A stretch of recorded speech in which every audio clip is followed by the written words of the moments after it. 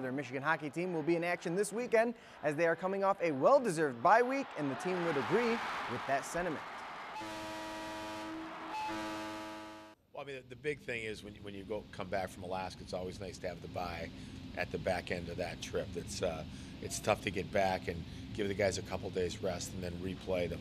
Have to play the following weekend. So we gave the guys rest. We hope that they, had a chance to physically recover. We hope that they have a chance to recover academically from, being gone and being a long ways away. And then we had some injuries that need to heal. So I think for us, the week worked out pretty well. Yeah, it was a good bye weekend. I mean, everybody had a good time, get our rest.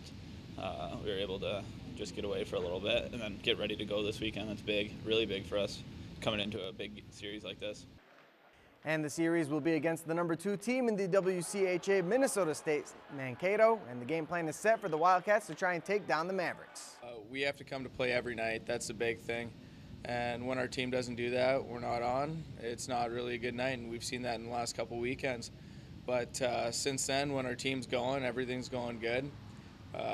We can compete with anybody. I'll just be fast and be hard to play against. They're going to be a fast team, but we have speed too, and we can play right with them. I think if we can play defensively, play in our own zone, I think we'll do really well against them. I think Mankato, I would have to say, they're the class of our league right now, and I think that if you look at the pregame polls, it would show you that. And they won the championship, I think both championships last year. They're a very good team. The series begins tomorrow night at the Barrie Event Center with puck drop set for just after 7 o'clock.